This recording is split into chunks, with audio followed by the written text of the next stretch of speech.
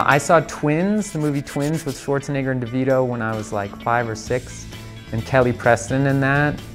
I mean, that was my first crush. That's when I realized I liked Hollywood women. I've known Josh Gad since kindergarten.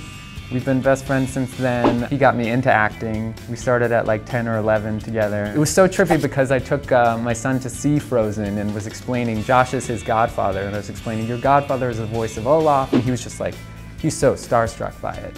And now I call him on the phone and he goes, hi, my name is Olaf. I like warm hugs. It's so cute. It's so cute. Spirited Away. The Miyazaki films are out of this world. My Neighbor Totoro, Kiki's Delivery Service, all of those are amazing. And then in the Disney realm, it's probably got to be Lion King.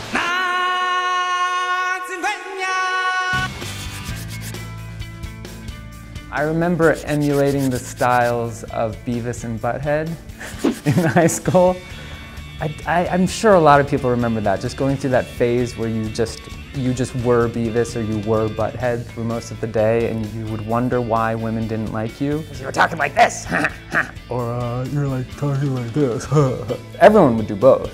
I mean, some people would have a perfect Beavis and some would have a perfect Butthead, but I mean, you would go back and forth. I think what they expressed was like the duality of adolescence.